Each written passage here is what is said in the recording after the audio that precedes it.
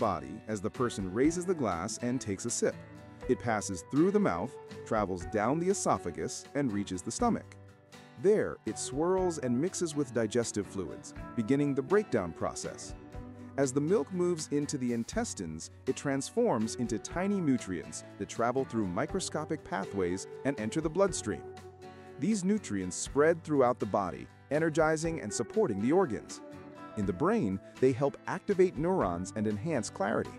Muscles take in the nourishment, supporting strength and recovery. In the gut, healthy bacteria respond as the microbiome becomes more active. The entire body feels a gentle rise in natural energy. However, milk can also cause issues for some people. The stomach lining may become irritated, the skin can show allergic reactions, and blood sugar levels may rise quickly. In certain cases, the body may even feel tired as cellular activity slows. This is how milk moves through the body, offering benefits and potential side effects.